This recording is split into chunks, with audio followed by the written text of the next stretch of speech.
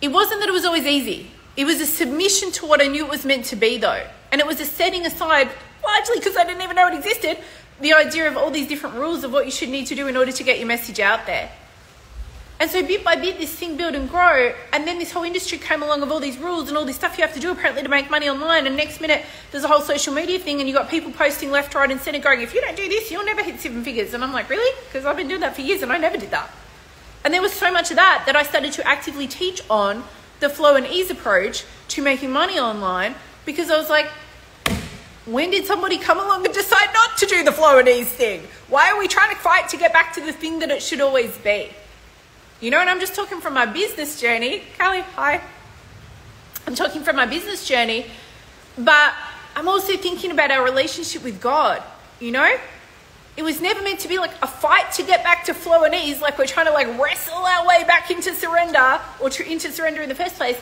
It's like, that's what it was always meant to be. But here's the thing. So many of us driven folk, I know who I'm talking to here, my purpose-driven ladies and men, if we've been the high achiever, because I was a high achiever since like childbirth, I would say, my own, like the time when I was born, not just childbirth where I gave birth. It was just like a thing. It was a standard in my family. I was talking about this a lot in the Secret Garden earlier.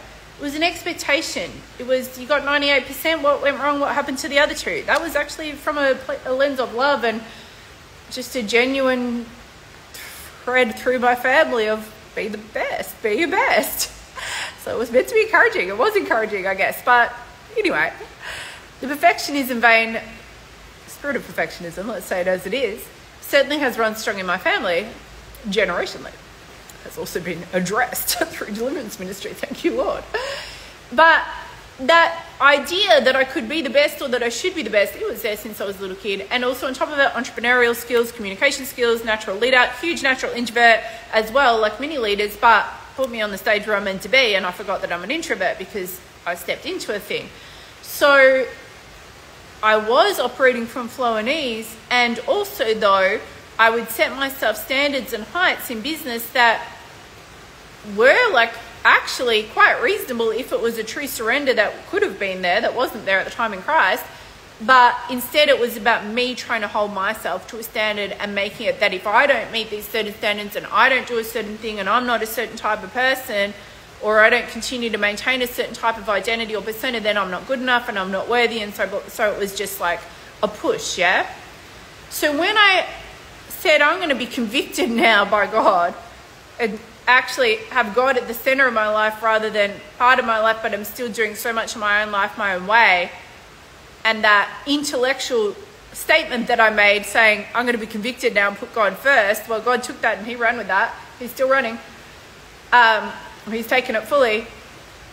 I came to realize, I didn't quite realize it at first when I said that, but I came to realize that I was going to need to unlearn so much of the things which for my whole life, for decades, so for 4+ decades, 44 years, I had depended on myself in a lot of ways. Even as a young child, there'd been things that occurred in the family to where I learned to depend on myself. And it was often through a really good lens, and it was also just stuff that occurred in the family. But either way, unraveling 44 years or however many years that you might have of self-sufficiency, and then on top of it, the fact that a lot of the online space gears around being, you know, the driven woman, the high achiever, the independent boss babe. I never cared for that term personally, but essentially that sort of archetype. It's a lot to unravel. And then there's also fear, isn't there? Well, hang on. On top of it, let's say you're a single mum and you've actually learned over a period of however many years that it kind of is on you. And that's how you operated because you didn't understand how to actually live in the grace of God. Don't know how I missed that growing up in a Christian family, but I somehow didn't quite get it. Like a lot of people, we experience and encounter God fully when we do, right? Regardless of upbringing.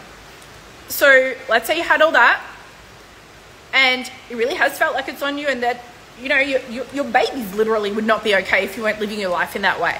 And then all of a sudden you're realizing there's a different way, and I'm going to hand it over. And it's like, okay, well, here I am handing it over.